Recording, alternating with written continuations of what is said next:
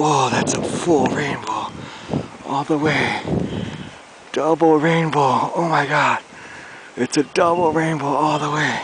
Ah, the elusive double rainbow in all of its double radiance. But what does it mean?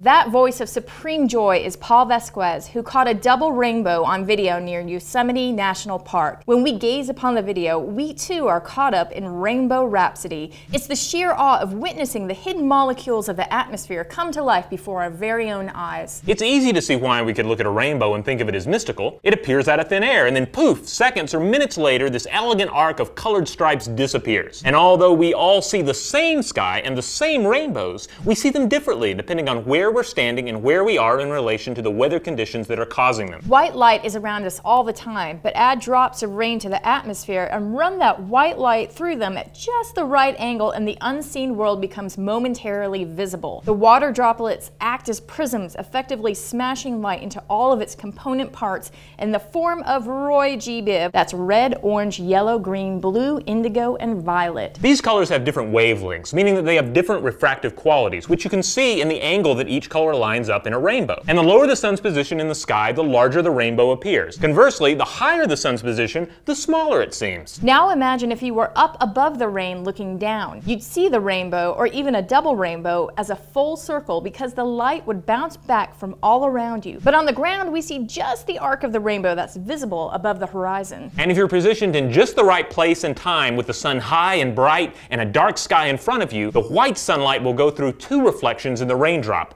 Behold, a double rainbow appearing right in front of you. And just like a mirror reflection, the second bow's colors will be in reverse order. But here's the part where unicorns and pots of gold come in. The rainbow you're looking at is entirely unique to you. Even if you're standing right next to someone, you'll be gazing upon completely different raindrops smashing light into its component colors, all with different intensities and angles depending on the position of your right and left eyes. So while we all witness nature's majestic offerings, it's through our own perspective, which might just explain that pot of gold business. So there you go, optics, not magic, though it's still kind of magical, right? What other magical phenomena would you like us to explain? Let us know in the comments below and make sure to subscribe for more mind-blowing videos.